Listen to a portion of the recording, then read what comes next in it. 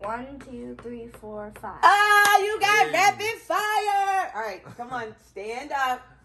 All right, so this is an opportunity for accusations to be thrown at you, insults, and you got to respond. In order to earn an arrow, you got to respond positively. Like, you can't be smart, get smart back. Or you can use the Bible to distinguish it. So I'll go Micah, Christian, and then Cameron.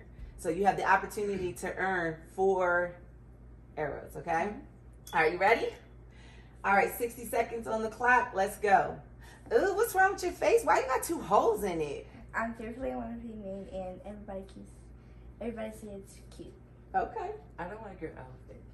You have the same outfit on, so Your shirt is dirty. your shirt is too. I mean, I like it that way. Go ahead, Cameron. Hold on. Come on, 60 seconds. What's wrong with your glasses? I have glasses to see, and I think it's pretty. And C, good job. You earned yourself, I'm going to say 3 instead of 4, and let me tell you why. Because you threw an insult back. Why?